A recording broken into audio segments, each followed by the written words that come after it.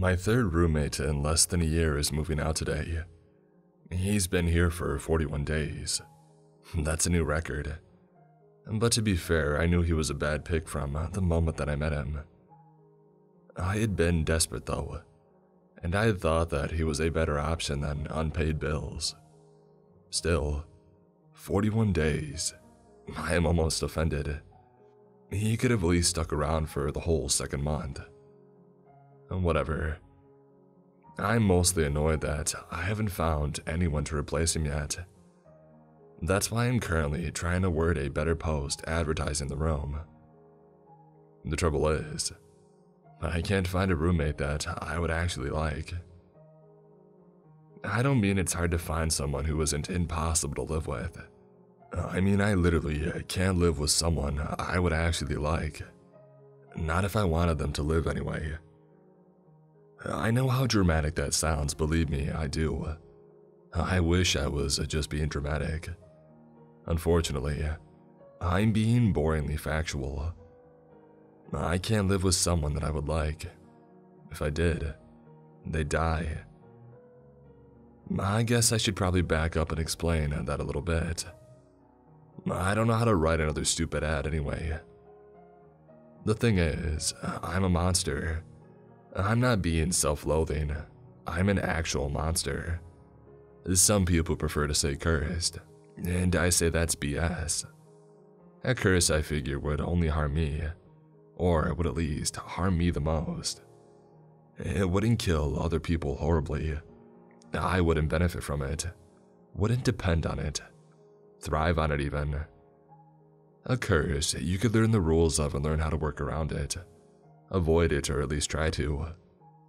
I'm not cursed. I'm just like this. A monster. I didn't know it when I was a kid. No one teaches the rules of this crap. You don't get born with a handbook that says how to be a monster in the modern world. I had to figure it out myself, and then do a lot of internet searching. I thought things were coincidences as a kid. My best friend who fell out of his treehouse and snapped his neck. My grandmother who fell asleep at the wheel and never saw that tree. My third grade teacher who had a heart attack in the middle of class. All those fish floating in the tank. These stupid little electric toys that would fall to pieces in my hands. A little string of tragedies, but nothing that couldn't be explained. I didn't notice the rush and the energy that I got every time. Didn't notice how great I felt physically in the days after. Or if I did, I didn't make the connection. It got stronger as I got older too. Or I did maybe. It got harder to ignore. But it's not exactly a logical conclusion to come to. So I never made it. Until Jamie, my first girlfriend. I was 15 and I was crazy about her. I was sure that I was in love with her. We would skip class and make out at this crappy little park with broken swings. She had this ridiculously loud laugh that would turn heads in stores and restaurants. She would sneak out at night and bike the 10 blocks between her house and mine. She would stay in my bed, under my cheap and scratchy sheets until morning. I was 15 and I was the happiest that I could remember being. I watched her from my window one morning as she headed home, rushing to get there before her mom woke up. I was watching it when the pickup truck ran through the stop sign, watching in horrible slow motion as the impact knocked Jamie from her bike, sending her flying forward onto the road. Watched her land with her limbs all wrong. Watched that guy run her over and keep driving. And I knew that it was me. I knew I did. That sounds crazy, but standing at my window in shock, I knew that I had killed her. I knew that she was dead before I got there, running out of my house as fast as I could. It was a barefoot dash into the corner, trying to push 911 into my cell phone and run at the same time. But I knew in my gut that she was already gone. I knew because I killed her. And I knew because somewhere down beneath the horror, Behind these sobs, I was fighting to choke back. Was a rush stronger than I'd ever felt before? I was kneeling on the ground, holding her hand and trying not to look at all the ways she was twisted all wrong. And all that blood, shaking but also eclectic, like a powerful high. It was constant waves of pleasure. It was euphoria. I was floating on it even as I was screaming for help. The rest of the day is a blur. The paramedics showed up eventually. I remember them telling me that she had died on impact. I remember I didn't ask which impact they meant. I know some neighbors gathered around to whisper about it all. I think my parents made it home eventually and pretended to give a crap. I shut down. Didn't talk to anyone for days.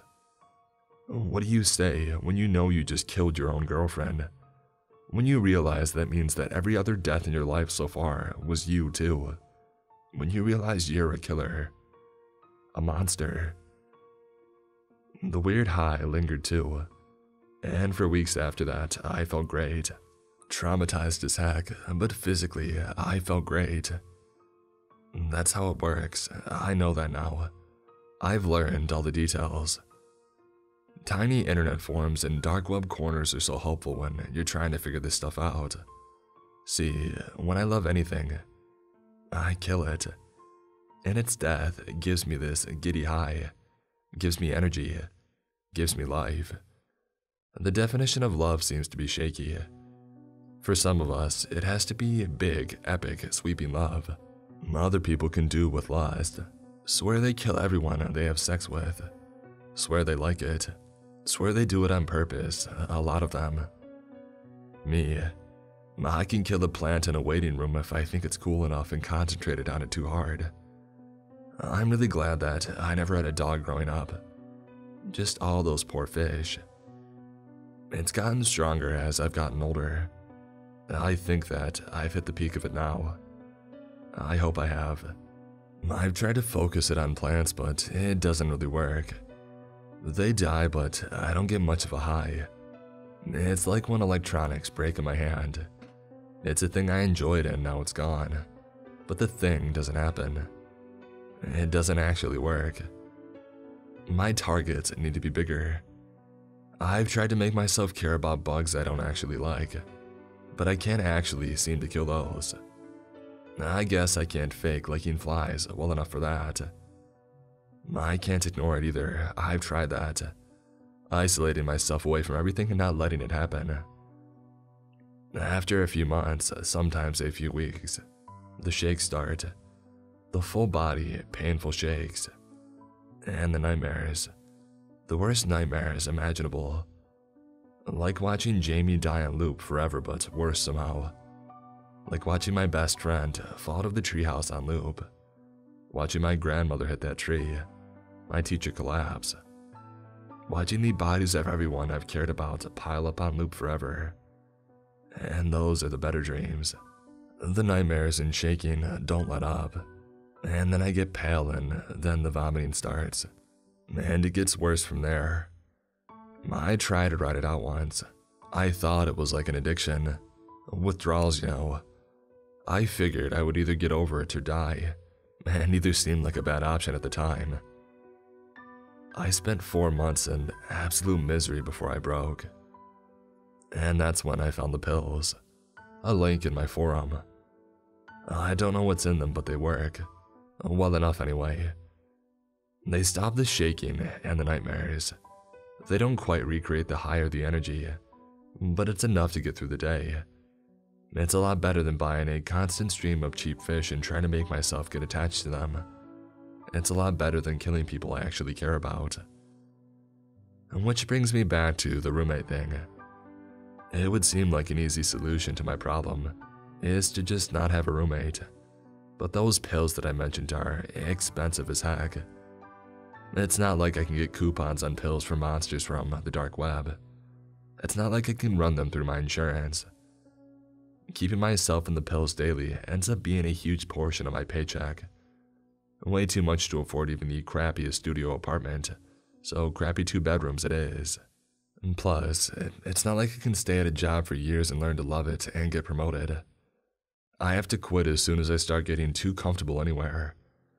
I don't really want bosses who have strokes at 34, or office buildings burning to the ground at my conscience. So I have to switch jobs a lot, and that makes it hard to move up, salary-wise. Living at home isn't an option. I'm not going to get into it, but there's a reason my parents are still alive. A million reasons all added up over the first 18 years of my life. So, I need a roommate. It's a serious problem. Right after college, I killed one with an overdose, and another with a mugging that got out of control. I've been a lot more selective since then. No one I can even become casual friends with is allowed. I think it's different with a roommate than, say, the couple of coworkers that I don't hate. It's different when you live with someone. It feels like you're closer, even if you're not. That seems to be enough. Which is how I've ended up living with bad people on purpose for the past half-decade. It's better that way. They've all lived. I take my pills, ignore them, and they stay alive. The bills get paid, I have a place to live, and no one dies. It's not great, but it's the best that I've got. But still, 41 days. I've got to do better than that. In the living room, Jared is stacking boxes and throwing things into garbage bags. He's on the phone, calling the friend who's helping him move out, that I assume. He really had been a bad choice. I had overshot a bad person. Jared is totally awful, and he hates me too. Normally, that's a good thing, but Jared had seemed actively angry at me all the time instead of just quietly hostile. And he's a big dude too. At least 6'3", and he definitely lifts weights. He's absolutely the sort of guy who could kick my butt, and he's spent the last 3 weeks looking like he's considering it. I might be a monster and all, but that doesn't exactly help in hand-to-hand combat with a guy like that. I mean, what am I gonna do? Become friends with his brother? Develop a crush on his mom? I guess I could if I was playing the long game, but that wouldn't exactly stop me from a black eye in the moment. And besides, I don't think I really have that in me. I can't say that I'm sorry to see Jared go, but I do need someone to pay half of next month's rent. I turn my eyes back to my laptop screen, trying to figure out what to say. The problem is, I try to advertise for guys that I know I won't like, and it ends up at Jared. I need boring. I need to dislike the guy across the hall, but in a boring way. I want some guy that I hardly ever even think about unless half his bills are late. It's not like this crappy apartment brings in a lot of response, even at the cheap price. And even though I've tried my best to take good pictures, I only get a few responses each time. And I've done this way too many times. I start to type again. Room for rent on the east side of town. No lease required. No pets. I catch Jared glaring at me before I get going. He's just standing in the living room staring at me, hard enough that I think it's probably time I moved out of the kitchen and into my room. He's been in his room all morning, but I guess that he's got it most cleared out now. You're so weird, dude. He bites out after a minute. He says it low and disgusted like he means it to be a cutting insult. I have to swallow it on a laugh. He doesn't know how right he is. I ignore him, closing my laptop and heading to my room. Seriously, what the heck is your problem? Jared mutters as I close the door, and I ignore that too. I spent the rest of the afternoon trying to come up with an ad. It takes hours to type a few lines. Room for rent on the east side of town. No lease required. No pets. Non-negotiable. Available immediately. Water included. Private room with a large window, a shared kitchen, a bathroom, and living room access. I'm looking for a roommate. I'm a chill young professional guy. I mostly keep to myself. The building is pretty quiet, so if you're looking to throw a party every night, this probably isn't right for you. But otherwise, it's laid back. Overnight guests are cool, but I'm not looking to live with a couple. I've lived here for a couple of years. It's a lease takeover. You don't need to sign anything. Month to month is fine as long as you pay by the 1st. I stared at it when I was done, and then hit the post button. I was tired of looking at it. It's the shortest ad that I've ever put up. I've stripped most of the details out. They don't seem to be getting me anywhere anyway. Jared is gone by the time I head back out to the kitchen for some dinner. I think the overflowing garbage bag he left me on the kitchen counter is probably his final message to me. The post-it note that he stuck on top of it with, "For Toby, screw you," scrawled in red marker makes me certain. It smells like he's left rotting meat in it. I decide to ignore that too. I'm pleasantly surprised to have a response when I wake up the next morning. It's brief, but it'll work. I message the guy back before I even take a pill. He's planning to come over to meet by the time my coffee's done brewing. His name is Andrew, and the smile he gives me when he says, "You can call me Drew, everyone does," is exactly the right kind of fake. I grin back, just as fake. I'll take fake smiles any day. If we both can fake it through this meeting, and then ignore each other for months, I'll be thrilled. He's fake in general. So fake that there's something almost creepy about it. Almost unsettling. He's got this whole model vibe going on, but there's something a pinch off about it. It's probably plastic surgery. Weird fillers or something. He seems like the type. He smiles an overly white smile at me, telling me something that I'm half listening to about what he does for work. So that takes me away for weekend trips a lot. I hope that's cool, he says, fake smiling at me so hard I could almost laugh. Yeah, totally, I say. Andrew stretches one of his perfectly toned and unnaturally tanned arms over the back of the couch, like he's making himself at home already, as he says something about overnight guests with an actual wink. It's a little bit irritating. He's a little bit irritating. He's perfect. No way I can kill this guy. I'm ready to offer him the room on the spot, but I make it through a few more minutes of polite BS questions first. We shake on it before he leaves any promises to PayPal the first month's rent within 48 hours, giving me another over-the-top wink as he does. His hands are cold and oddly smooth when he shakes mine. I wonder if he has some weird skincare ritual for those too. I'm not even sure that's a thing. I don't care all that much. He can do all the weird skincare and winking and overnight guest having he wants, as long as he stays out of my way, and stays for more than 41 days, and doesn't die. Things with my new roommates are going surprisingly decent. He keeps sending me text messages with way too many exclamation points in them, but he also actually sent me a rent payment within a few hours after our meeting.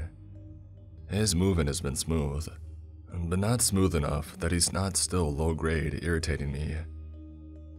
"Hey Toby man, glad you're back. I wanted to ask you something," Andrew says from the kitchen 3 days after our first meeting.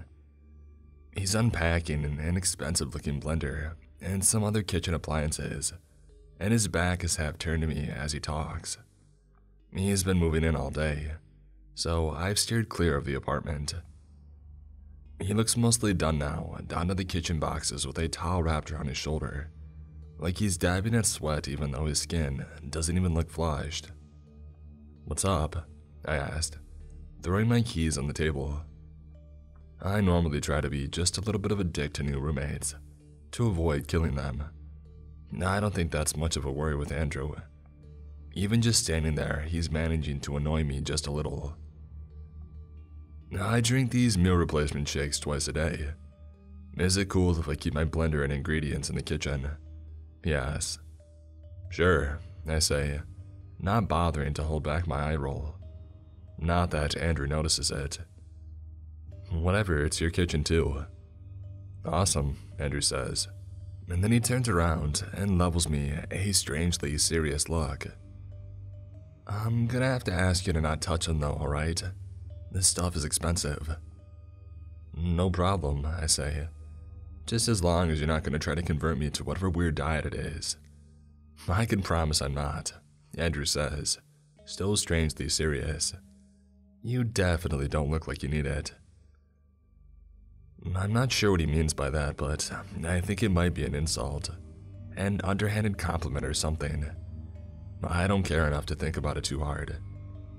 Cool, I say, nodding and walking back out of the kitchen. We don't talk for the rest of the day, and I let myself feel cautiously not terrible about this roommate situation. I don't really do optimism. It turns out Andrew is really weird about food in general. He's really weird overall. I mean, I know that I'm not one to talk, but he's weird. For one, I'm not sure when he sleeps. The light in his room is always on, and I can hear him in the kitchen in the middle of the night a lot. He has guests all the time. There have already been about a dozen people here in his first week, but he doesn't seem to be friends with any of them, or to be screwing any of them. Even though he had seemed excited about being allowed to have overnight guests. And there's the food thing. It's bizarre. About a week after the shakes conversation, I come home to find him in the kitchen again. He's using every burner on the stove, and there are jars and plastic containers all over the counters. It smells familiar, but not in a good way. I can't quite place it. I don't think it's a smell I normally associate with food. Hey, he says over his shoulder. Sorry about the mess. Are you going to be at this for a while? I ask. Yeah, probably. Is that a problem? Andrew asked, turning his attention back to staring at the largest pot.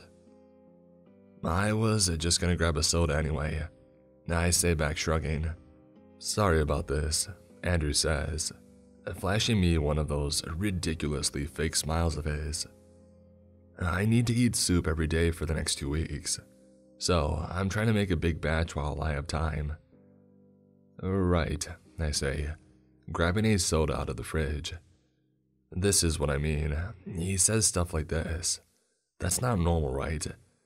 I know it's probably one of those strict diets with a stupid name, but still. I would offer you some, but I don't have enough to share, he says with another fake smile, as if I had asked. I don't eat soup, I say, starting to head out and leave him to it. He turns around completely at that, though. He frowns at me like I've just puzzled him. At all? Never? He asks. He looks like this honestly worries him a little. He's still frowning, although I notice that his frowning is a little off too. His brow is furrowed. His eyebrows are drawn together, but it's not making any creases or folds in his forehead. His face never creases now that I think about it. No matter how big he makes that fake smile, there are never creases around his eyes. I must have been right about the Botox. Never, I say, shrugging at him again and leaving him frowning after me like I'm the weird one. I mean, I am, but it's not because I don't eat soup. Actually, it is a little. Not the soup itself, but the reason. I don't eat soup because my grandmother loved it. She used to make this huge Sunday stew in the winter. She always said that it was her secret recipe and her favorite meal. She always said there was something about soup on a cold day that made it seem all better and brighter. I don't eat anything that was the favorite thing of someone that I killed. It seems fair to me. They can't eat it anymore, so I shouldn't either. I don't know all of their favorites. That's not really a thing you learn about a third-grade teacher, for example. But all the ones that I know, I avoid. So, I don't eat soup. I also don't eat M&Ms or bagels or popcorn, or chicken wings or anything from Chipotle.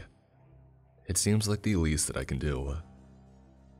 Although, I'm pretty sure I wouldn't be interested in the odd-smelling soup Andrew was making in the kitchen right now, even if I did eat soup. I shake my head, opening a window in my bedroom to get rid of the smell that had crept in. This is good though. It's good that he's off-putting like this. The more that I'm just barely tolerating him, the less likely I am to kill him. Besides, he's still better than Jared. 9 days after that, my kitchen table is covered by 3 large boxes marked Onathera Skincare and stuffed to the brim with bottles and jars. I'm about 97% sure I recognize the name as one of those scam companies. You know, the kind people become sellers for and then never shut up about on social media. The kind people are convinced that can make them rich, but they end up costing them money. That stuff. I groan internally, hoping Andrew hasn't spent all of next month's rent on this crap. I look into a box, wondering how many hundreds of dollars this all must cost. "Don't," Andrew's voice says from behind me, startling me so much that I actually flinch a little. I turn to find him rushing toward me. I hadn't even heard him come out of his room. "I didn't touch them," I say, holding my hands up. Sorry," Andrew says, shaking his head. "I didn't mean to bite your head off. Mom would just freak out if I let an unauthorized person see those early."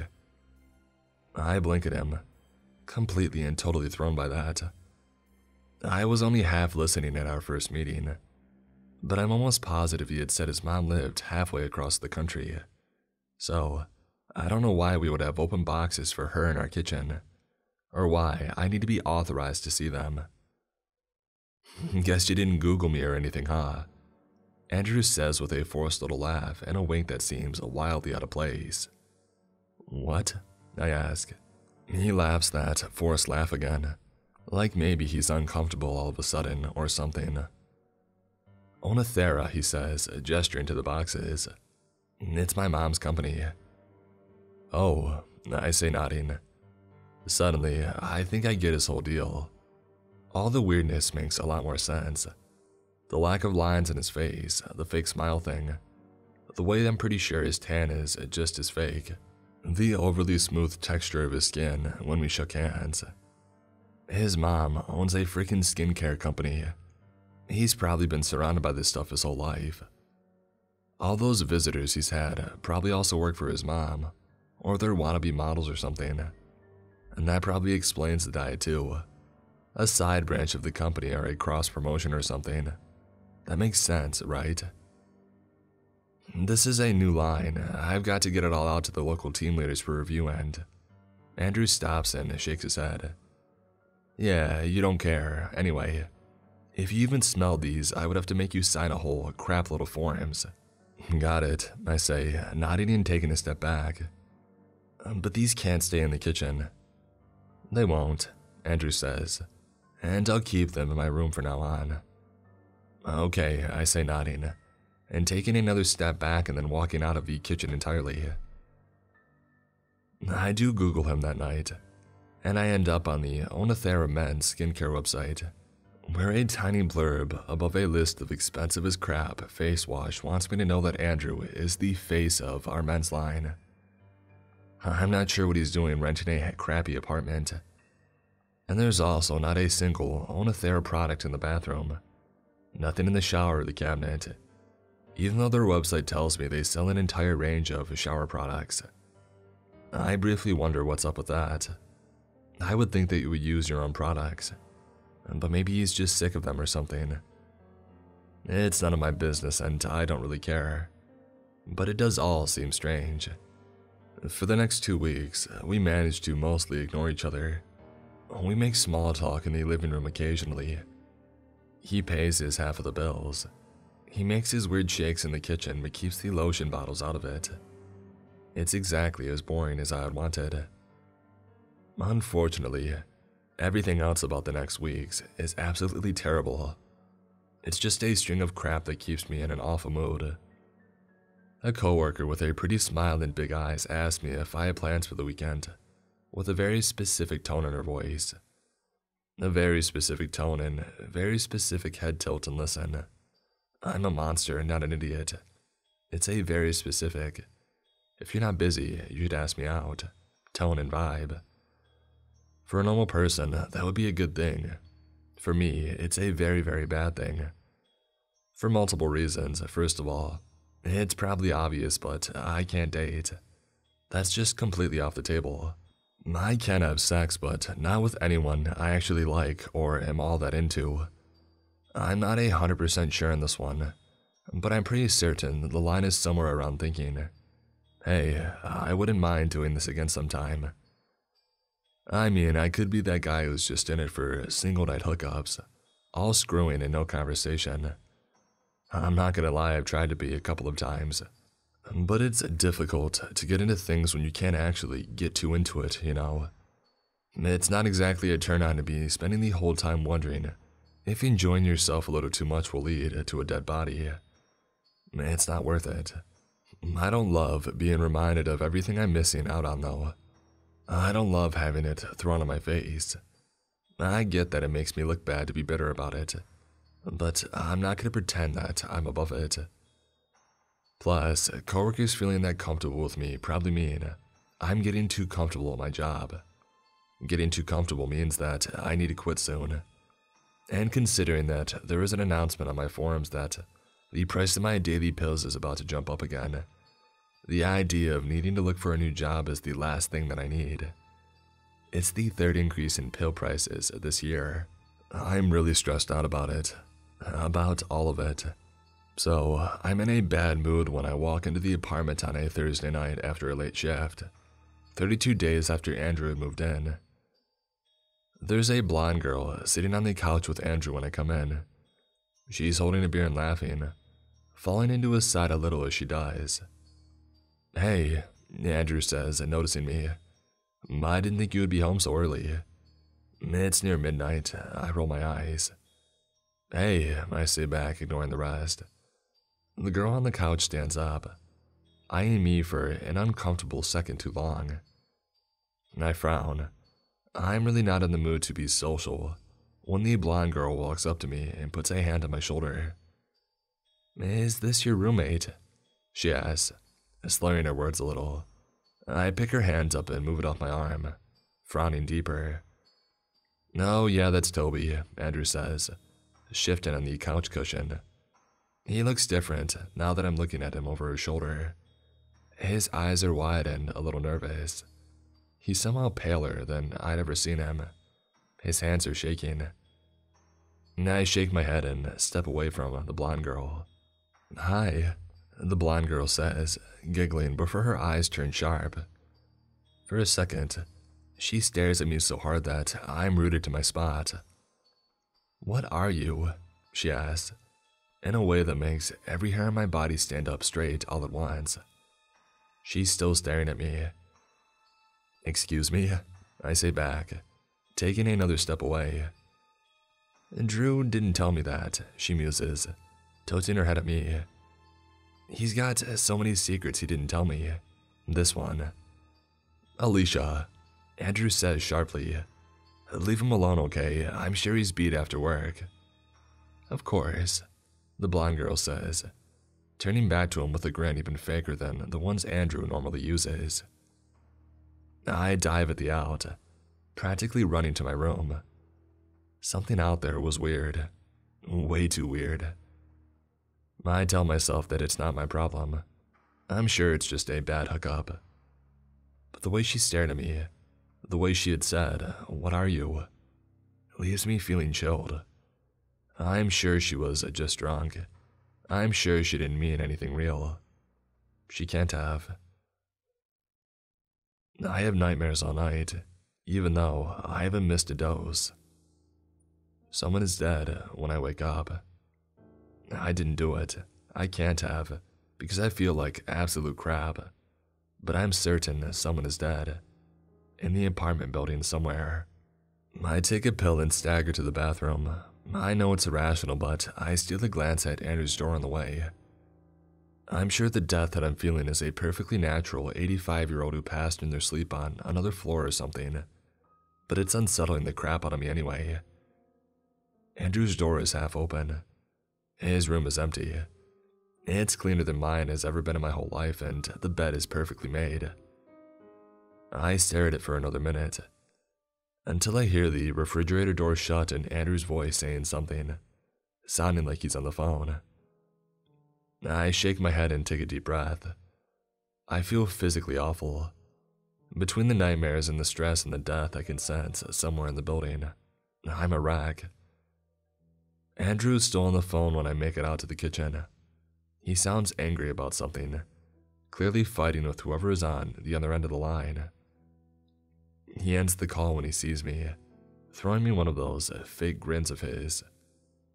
"Hey man, sorry about last night," he says, sliding his phone back into his pocket. He looks better than he had last night. His fake smile back in place, color back in his skin, and the ease back in his posture. "Hey, it's fine," I say, waving a hand and then adding, "Sorry if I ruined your date." "It wasn't a date, don't worry about it," Andrew says. He stepped towards me and then frowns a little. "Are you okay, dude? Your hands are shaking." I glanced down at my hands and noticed that he's right. All this stress must be getting to me. I'm shaking like I've skipped days worth of meds. Like in the days before I knew about the pills. "Yeah, I just slept like crap," I said, sitting down on a kitchen chair. "I feel you on that one," Andrew says. "I made a full pot of coffee. I can pour you a cup if you want." I almost take him up on it. For a second, I think that's actually a surprisingly decent gesture of him. And then I think, crap. I hope surprisingly decent isn't high enough praise to kill the guy. "Nah, I'm gonna grab a shower and see if that helps," I say, standing back up fast enough that I get dizzy again.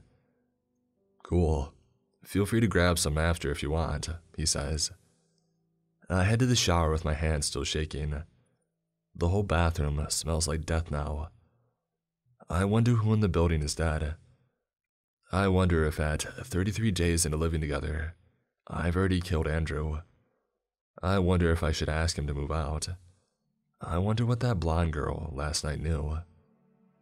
My hands are still shaking when I get out of the shower. The apartment building feels like death for 36 more hours. I have no idea if there's still a body somewhere or if it's just lingering for me. I've been feeling so off the past few days that it's hard to tell. At about hour 10, I considered calling the police, but I'm not sure what I would say. At hour 15, I developed a throbbing headache. My hands are still shaking. I shut myself in my room and turned off all my lights. I don't remember the last time I felt this bad. I'm not sure why I do. I don't normally get regular kinds of sick. Not since I was a kid. I get hangovers occasionally, but not colds or the flu or anything. So I'm not sure what's up with me right now. I fall into a restless sleep filled with nightmares. Sometimes the dreams mix the desktop. My grandmother's car hits Jamie and keeps on driving right into a tree. My old roommate gets stabbed in an alley before he turns into a 9-year-old with a broken neck. In my dreams, all their eyes are always wide open. They all stare straight at me as blood pools around their bodies. I wake up to the sound of Andrew's voice, so loud it sounds like he's shouting right in my room. I startle, but my door is still closed and the lights are still off. "No, Mom, I told you it's done," Andrew's voice says. It still sounds like he's shouting, but that's probably because my head is still throbbing. I pull my phone out from under my pillow, wincing at the light from my screen. It's 3:16 in the morning. The air still feels like death. "I understand that," Andrew says, sounding awfully tense for 3 in the morning. I know. I took care of it." I roll over and put a pillow over my head, not wanting to eavesdrop on any more of his phone call. Even muffled, the call sounds tense until he finally hangs up. When I fall back asleep, the nightmares change. This time, I'm not rewatching deaths. This time, I'm standing in the hallway in my own apartment, totally immobilized. In the dream, that blonde girl from the other night walks straight into my room. She opens my top dresser drawer and pulls out my pills. I try to shout, but I can't get any sound out. My feet won't move. I can't even swing my arms. The blonde girl puts my pills in her jacket pocket, and then she places a small envelope in my drawer and shuts it. and walks back out. She turns to look at me, smirking. She opens her mouth and says something that I can't hear before winking at me. She heads down the hallway, and I hear the front door open and shut again before I can move. I dash into my room and pull the drawer open. The envelope the blonde put in my drawer has Onathera written across it. The envelope was stained and greasy to the touch. Inside is a single picture. The image is out of focus, but I still know exactly what it is. It's a picture of my apartment building on fire. When I wake up, my head feels like it's about to split open. The sun streaming into my window is way too bright. For a second, I just shove a pillow over my head again to block out the glare. And then I remember the dream about the blonde. I jump up and dart to my dresser, pulling open the drawer and finding my pills inside. I inspect the bottle carefully, not even sure what I'm looking for. It looks completely normal, so I dump the pills still inside into my hand. They look the same as always.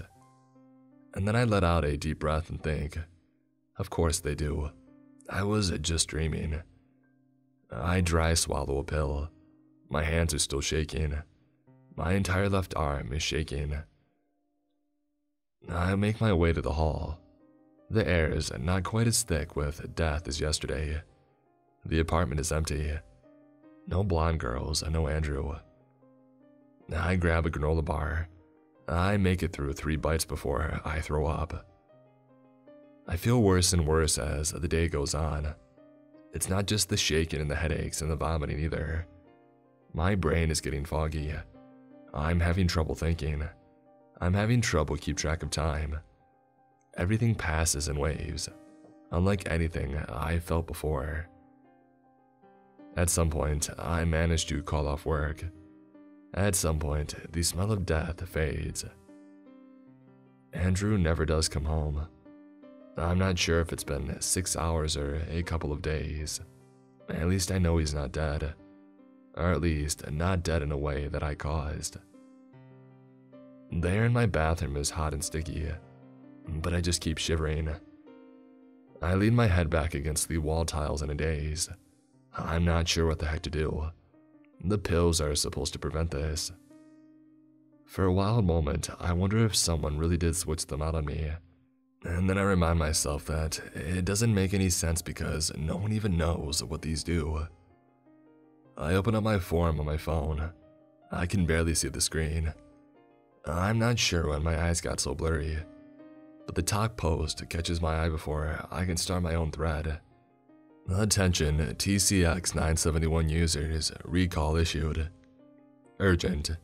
If you bought TCX 971 between March 31st and April 10th, you might have received a bottle made with a defective ingredient. Click here to get a replacement. I close my eyes, trying not to vomit again. I guess that explains it. I fill out the form and begrudgingly pay for the upgraded overnight shipping on the new order, and then I set my head back against my bathroom wall and fall asleep. I have a nightmare that I've had before. It always goes like this. I'm standing at the front door of my parents' house and I'm begging Jamie not to leave. We're fighting. I can't remember us ever fighting in real life, but we fight in the dream. We fight, but I keep her from leaving. I hold onto her arm and keep her on my porch. Over her shoulder, the truck that killed her speeds past and disappears. In the dream, I breathe a sigh of relief. And then Jamie's limbs start falling off, one by one while she screams, until she's a pile of limbs sitting in a pool of blood on my porch. A rapping on my bathroom door frame wakes me up. My eyes jerk open to find Andrew staring at me. "Hey," he says. I have no idea when he got home or how long I had been asleep on the bathroom floor. "Hey," I manage. My voice is a harsh whisper when I do, matching the way my throat is raw and painful from so much vomiting. "You okay, man?" Andrew asks. He's fuzzy in the doorframe and I can't really make out his face. "Yeah, just my pills," I said, giving him a weak thumbs up. that I hope sends the message that I'm fine. I'm not sure it's very convincing. You sure you don't need an ambulance or a ride to the hospital? He asks, which makes me think I must look as bad as I feel. I shake my head, figuring I should at least let him know I'm not dying or anything. I got a bad bottle of pills, already ordered new ones. I'll be as fine as soon as they get here, I say, leaning my head back against the cold wall again and closing my eyes. Can you get a couple of emergency ones at a pharmacy or... Andrew stops and shakes his head. Right. You didn't mean that kind of pills. I pick my head back up to look at him. So dizzy I see two of him. He shakes his head, holding his hands up. Hey, I'm not judging, Andrew says. You need water or anything? I shake my head no against the wall. Okay, well, yell or text me if you do. Or... Andrew stops and reaches over to the bathroom shelves, grabbing a heavy bottle of bleach off it and setting it by my feet. Hit this against something or knock it over or whatever. I should hear that. I'll be okay, I say, but I nod and put a hand on the bleach bottle. I lean my head back and close my eyes against the wall again. Andrew's gone by the time that I sit straight up and vomit blood and bile into the toilet several minutes later. 2 hours that feel like days, and at least a dozen times spitting stomach acid and saliva up later, my phone buzzes at me. I squint down at the alert and feel my stomach drop as I read it. My pill order has been delayed by 3 days. I don't know how the heck I'm gonna make it that long with symptoms this strong. I just can't live in my bathroom for the next 3 days. Crap, I don't have a backup plan here. Until I catch sight of a shadow moving down the hallway and an idea comes to mind. It's not a good idea, it's probably a terrible one. It's all I got right now. Hey Drew, I call, knocking the bleach bottle over too, just to make sure that he hears me. You need something? He asks, popping into the door frame a minute later. Can I ask you a really weird favor? I ask as a shudder so violent that I smack my back against the wall hard runs through me. Yeah, go for it, he says. You know those little fish you feed to other fish and frogs and stuff? The really cheap ones, I ask. I know this is risky as heck. I know it's probably going to make him think that I'm crazy. Right now, it also seems better than sleeping in the bathroom. Sure, I had a turtle as a kid, he says, nodding. Could you go buy me about 4 of them? I ask. I can give you cash. He tilts his head and blinks at me a few times, but then he nods again. Sure, he says. He draws the word out slowly, but in a that's weird but okay why not sort of way. Not in a what the actual heck way. Thanks, I say, leaning my head back against the wall and fighting another wave of nausea. I realize a few minutes after he leaves that he never took the cash from me.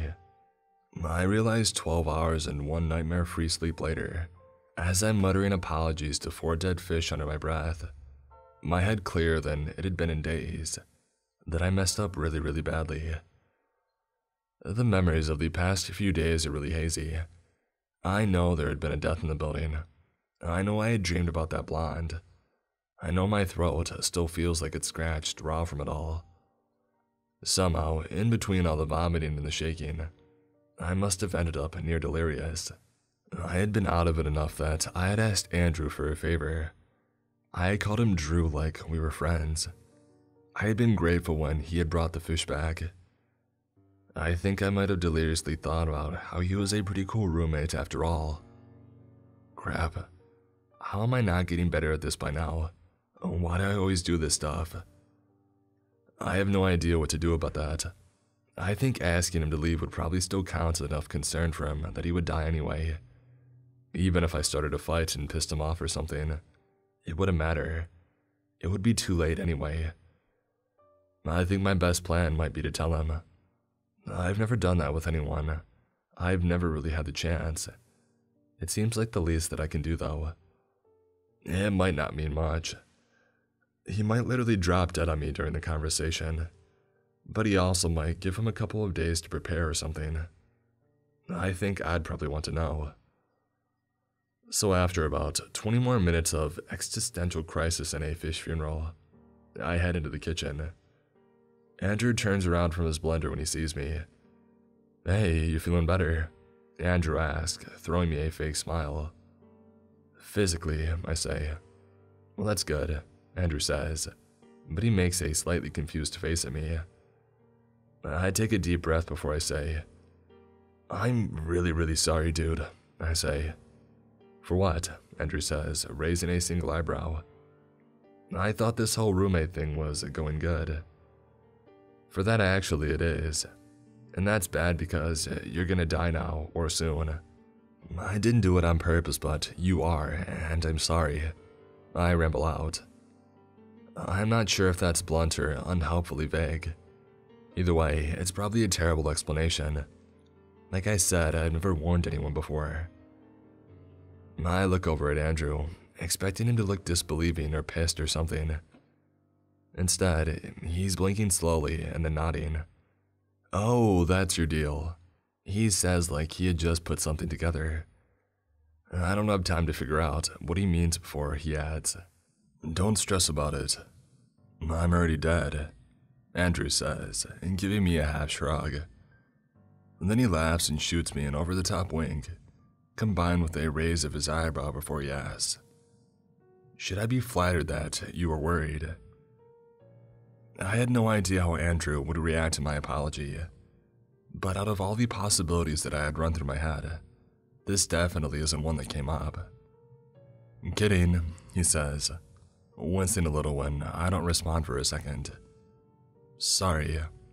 The flattered part, not the dead part. I thought a joke might. "Sorry." "What?" I say because it's all that I've got right now. "You can't kill me because I'm already dead," he says as if that's the part that I'm stuck on here.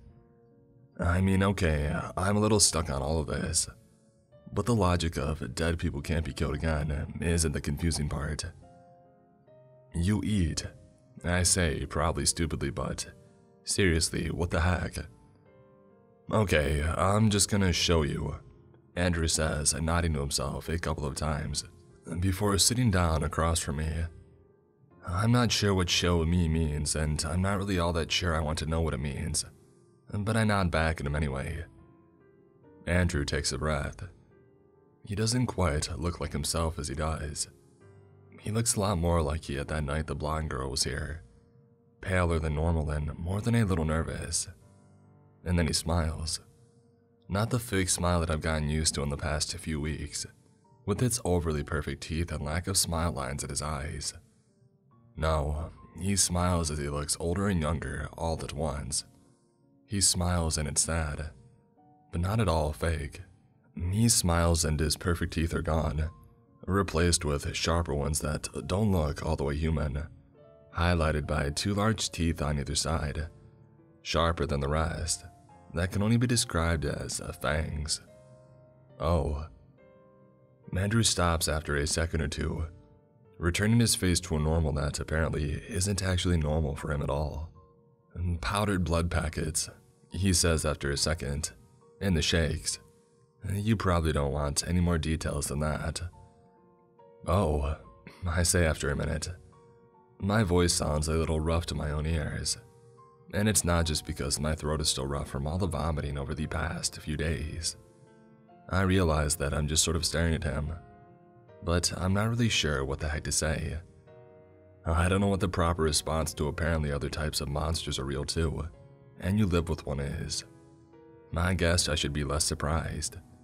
After all, the whole reason we're having this conversation is that I thought I had killed him, but this feels different somehow. I had no idea. I start after a second, but don't finish the thought. I'm not sure how. That vampires are real, or that something was wrong with me, Andrew asks, leaning back in his chair.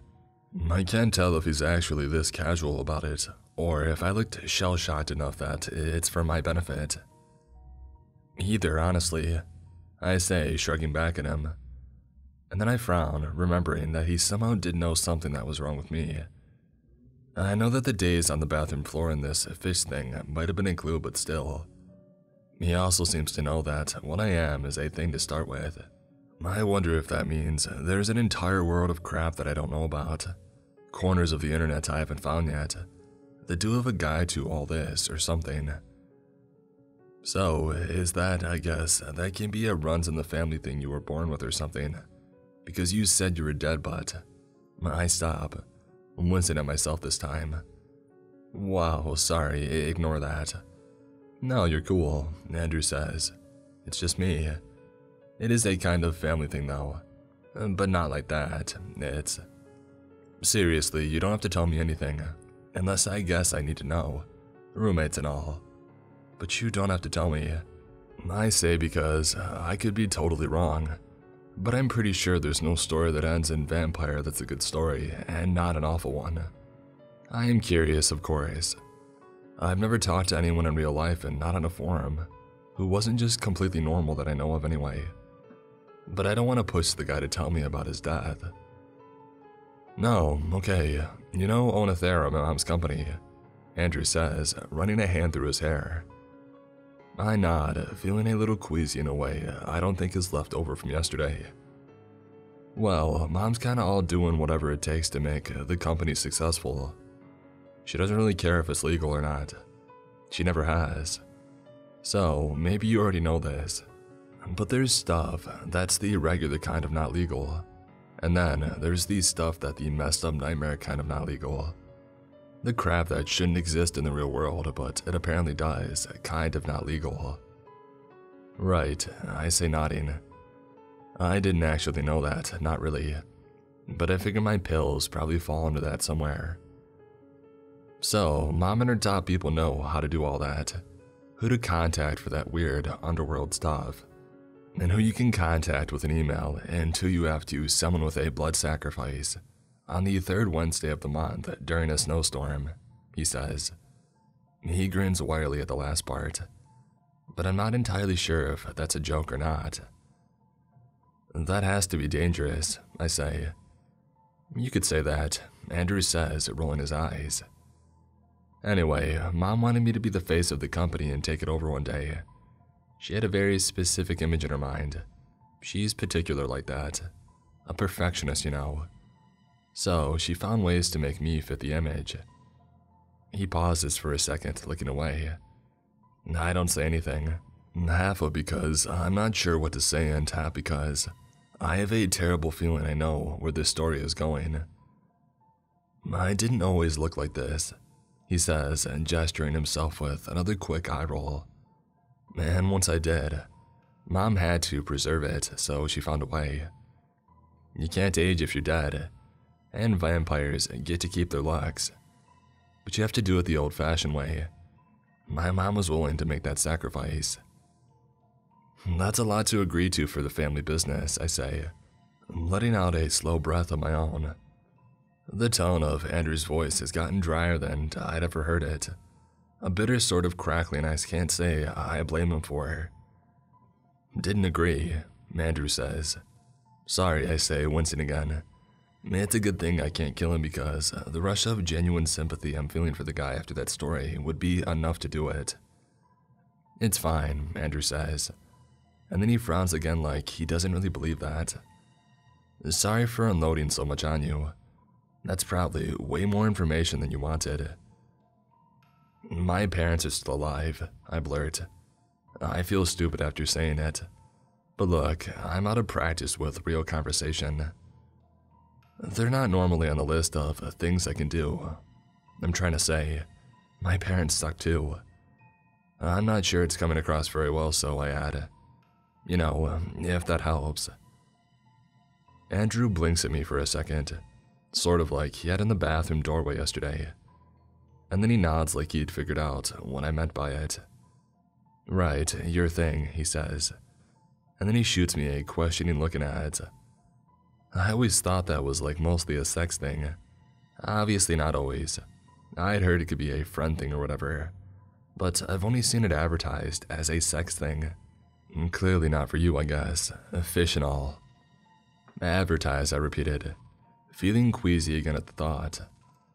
I know from my forums that there are people like me, monsters like me who do that, who are basically killers with it. I try not to spend a lot of time thinking about them, but it's never occurred to me that don't all just hunt solo and work alone. Yeah, I don't do that. I can, it can be a sex thing, but not always, and I don't do that. I figured, Andrew says. I don't ever even do it on purpose. I could, but I never do, except for fish. I say, laughing a little at how absurd it sounds to say that out loud for the first time ever. But that's only when I'm desperate. You had it your whole life? Andrew asks, leaning back in his chair to grab himself one of those shake things out of the fridge. Yeah, I said, nodding. How long have you been? I was 19, Andrew says. He frowns for a second, but then he grins again and adds, Don't worry, I'm not 100 years old now or anything. I'm 27. I realize as he gulps his shake that this is the longest conversation we've ever had. It might be the longest conversation I've had with anyone in over a decade. It would be better if it was about less horrifying things, I guess. But it's still oddly nice to be able to say actual stuff to someone. We're quiet for a minute until a loud knock at our front door startles the hell out of the both of us. Open the heck up! A loud male voice that I don't recognize says from the other side of the door, pounding on it loudly. I shoot Andrew a questioning look, and he shrugs at me, looking just as lost as I am. I know Alicia's in there, the voice says. I'm pretty sure he kicks our door after he says it. Andrew pales, looking nervous again. The name sounds familiar, but it takes me a second to place it. I'm sure I pale too when it hits me. Alicia is that blonde girl from the other night. Crap, he mutters, standing up from the table and shooting me an apologetic look. I'm not gonna ask again. I'll knock this crappy door off its hinges, the dude in the hallway says. Andrew looks queasy himself as he opens the door. Can I help you? Andrew asks the guy at our door with his fakest smile yet. Where the heck is Alicia? The guy says. The giant guy who looks like he fills our entire door frame. I hope Andrew's a better fighter than I am. I try to remember everything I've heard about vampires, but then I realize that I have no idea if any of it's actually true or not. Don't know an Alicia, Andrew says, trying to sound casual. Well, that's funny, the guy says, because the tracking on her phone says that you do. I don't know what you're talking about, Andrew says. The guy swings at him, but Andrew ducks fast enough that it only grazes the top of his head. Where the heck is she? He says again, stepping in and getting in Andrew's face. It's been days since she's answered her phone. It's off now, but the last tracking was right here. So, you're gonna tell me where she is, right now, so that I can take her the heck home. Are you sure that it's this apartment? I say from my spot at the table. The guy turns his eyes to me. I don't think he saw me there before. Yeah, I'm sure, the guy says, balling his fists up again.